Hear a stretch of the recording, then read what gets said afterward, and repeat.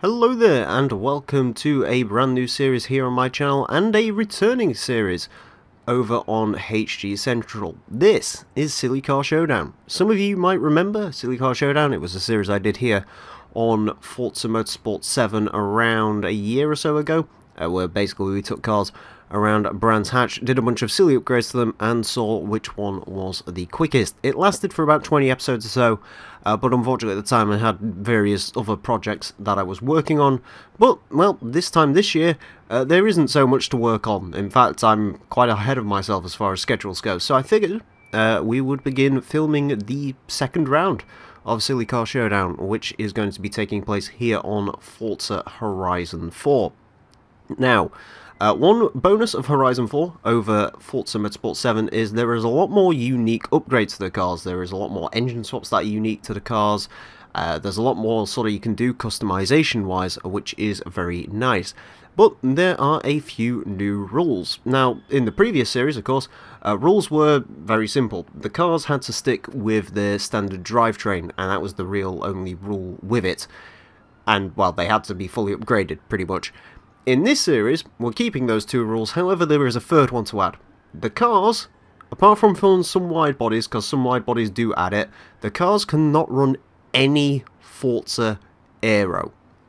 No wings. Well, you can have wings from the manufacturer, but they are not allowed to be adjustable wings. This should make things very interesting indeed. And when you see the track and the conditions we're racing in, you'll suddenly realise it's very, very, very interesting indeed. So, of course, to kick off the series, we do need to set a benchmark time around the track that we're going to be using, which is one that I've made, and the car that we're going to be using a benchmark for is, well, a very silly real-life build, the TVR Speed 12. A car so mental, even TVR didn't build it in the end. The test driver took it home one day, and then came back the next day and said, no.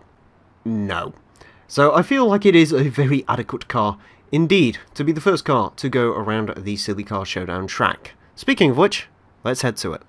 Anyways, here we are at the Silly Car Showdown course here in Edinburgh, and as you can see, I wasn't wrong about the adverse conditions. We are in the middle of winter, and there is a blizzard going on, just to make things that extra a little bit more difficult for the cars. Anyways, they will have 5 laps to set the best time they possibly can. And, yeah, we'll go from there. Anyways, we will go at 2 minutes in the TVR to set the benchmark time for every car that comes after this one.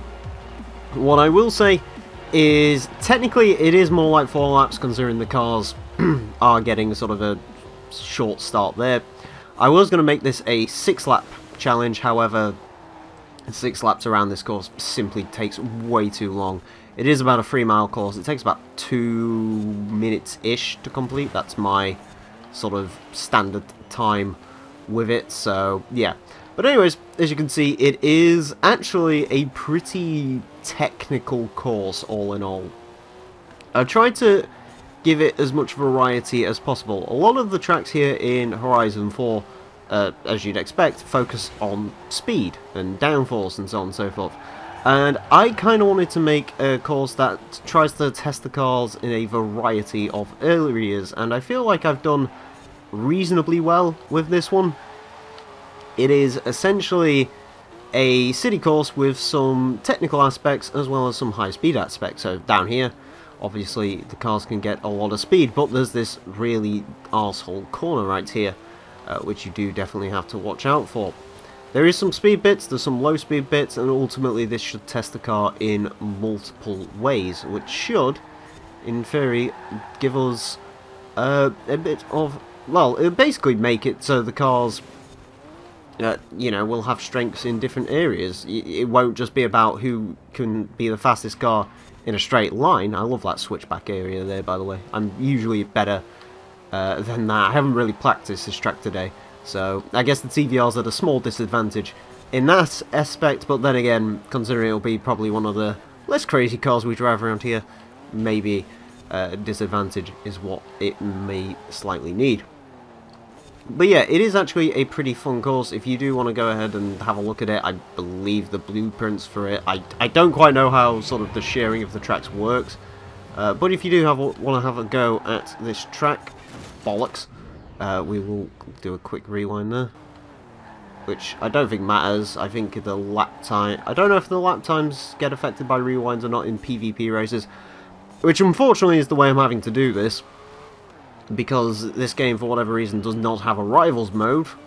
I won't get angry about it, but I will be angry about it. So basically, your choices as to running one of these series is either you sit at the back of the track, let the AI overtake you, and then drive, or you do what I'm doing, which is you basically set up a PvP lobby with someone, and then they go ahead and run off. Our volunteer for today is the very generous Azza, who has decided to step in and, well, basically skill farm while we're doing this. But yeah, the AI, the other guys shouldn't affect the cause at all.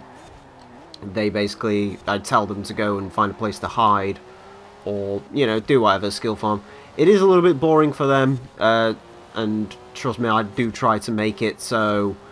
I really don't like doing this to people, because it does sort of feel a bit like, I don't know, I'm getting a lot of reward here and you're not getting much, so the least I can do is shout them out. Yeah, you all know Azza if you've been on my channel, and if you're here on HG Central, he's a good dude. He's basically my right-hand guy. Also, if I run into his car when it's going backwards, I believe it's in ghost mode, so it should be alright. But even still, we're just basically staying out of each other's way, and that's the way we are going to work this out. Anyways, hopefully do not mess up that first corner again. The one thing you have to remember with it being in winter is your braking points are all weird. You really, like this corner, you need to slow down for it super early, otherwise you're going to do what I did last time, which is go straight into it. You might also notice the checkpoints are actually on the road and not crossing over with the pavement. That was intentional to add a little bit of extra difficulty to this. So basically I can't just go on the pavements to hit checkpoints. I do actually have to be on the road. Although then again, the pavements, due to the fact they're snowy, I'm assuming they're more slippery, so I don't quite know how much advantage you'd really get by pavement riding particularly, but it is something that is best avoided.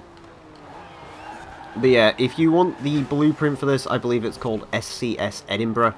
Of course, you just follow the real Emile on the blueprint thing. Again, I'm not too sure how that works, but I think that's how it works. As far as the TVR goes to drive, I certainly did pick a slippery eel to drive around this for the first time. This car is, it does not have a whole lot of traction. It is very, very quick. It is very, very mental. I do adore the Speed 12. It is a really cool car.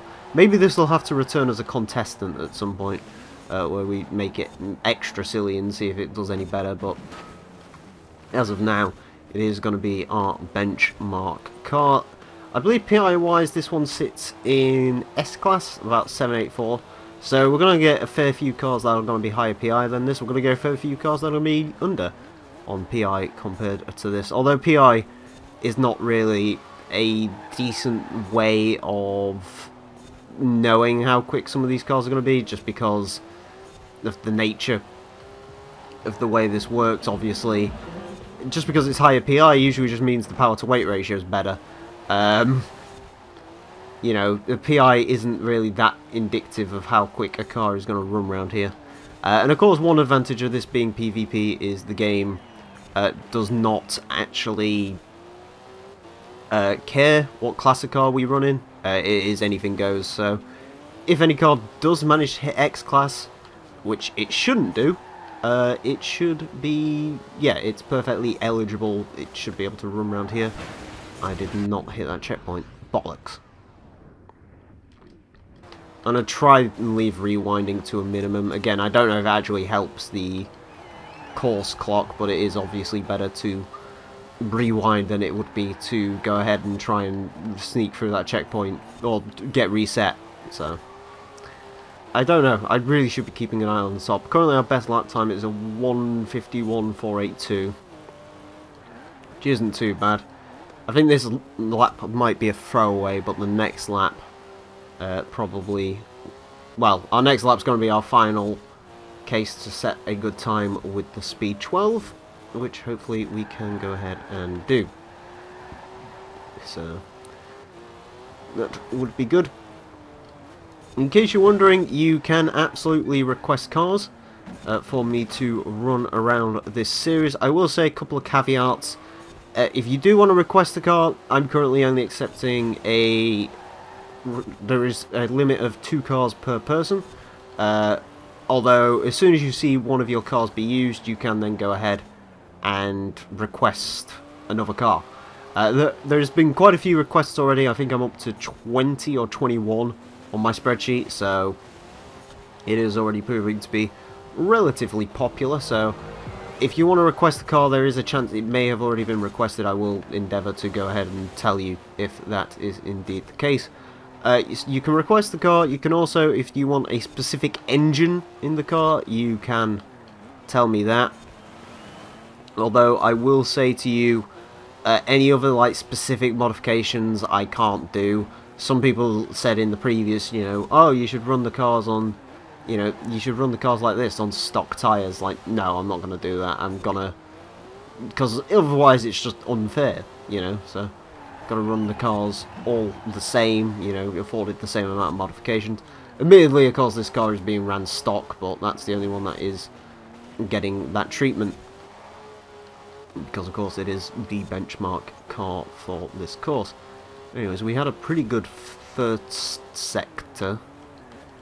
The first sector is the hardest part of the course. The second sector is a hell of a lot easier. Sort of once you come around this corner, things do start becoming a little bit easier. The track starts to open up a little more. You do have to worry about this corner, though, because it will really catch you out. Because this is a rear-wheel drive car, it does get its arse out. Of course, four-wheel drive cars probably going to have the major advantage during this series, or at least that's what we're expecting. Maybe there could indeed be some surprises, but as of right now, I'm currently expecting the rear-wheel drive cars, or rear-wheel drive cars to suffer. Front-wheel drive cars, I have no idea. There's not a whole lot of them to really run around here, but I'm sure someone will request some of them, so we'll have to see how well those do. I don't quite know what that's gonna do, if that's gonna boot me out the game or not. But either way, the TVR does not beat its previous time. It gets a 151.482, which is the final time for the Speed 12. Of course, what that means is it puts it in first place, because nothing else has ran around here yet. So that's what it gets. But, you know, is that a good time? Is it not a good time? I don't really know, to be honest with you. But I guess we'll find out in the upcoming days and weeks. I should point out, the second episode of this, where I'm actually going to be customizing a car and building it to go around this course, is going to be going up in the same day as this one, and then this series is going to be 3 times a week. And if you do want to have a couple of hours, or maybe a day or 2, depending on how this works out, basically my channel is going to run the episodes before they run on HG Central. So if you want an exclusive look at the cars, come check out my channel at The Real Emile. There is a link in the description down below. But anyways, thank you very much for watching this very first edition of the Silly Car Showdown here on Horizon 4, as I like to occasionally call it, Super Silly Car Showdown. And until next time, farewell.